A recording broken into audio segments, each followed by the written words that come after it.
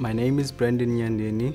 I was fortunate enough to get a bursary from South32, and now I'm currently employed there as a graduate. I don't come from a financially well-off family, so South32 was able to cover that gap for me. And when I got to varsity, everything was paid for. The tuition fees, your meals, and accommodation. You know, I could focus on my studies without having to worry about tuition fees or anything like that. My name is Tlanipo Tomagute. I'm an ex-graduate who was sponsored by South32. I'm a reliability engineer. I come from a financially challenged family.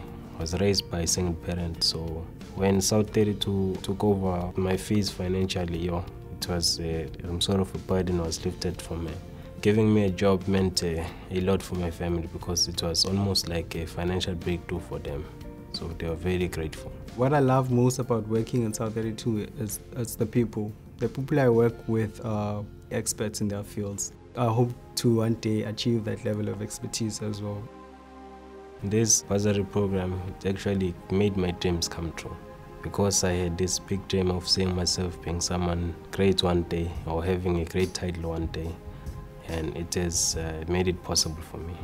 It is a very good thing that they are doing, trying to uplift the community through education, because through education you can actually change a person's life and their family's life. You know, there's a lot of people out there, you know, who don't have means to go to university, and we don't want to be getting engineers from overseas when we can develop our own people. It's not just about community improvement, it's also about, you know, growth as a country. South32, you have changed my life in a big way.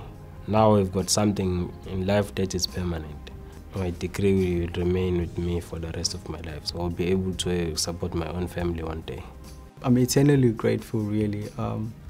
South32 was there for me when my parents couldn't, you know, support me financially.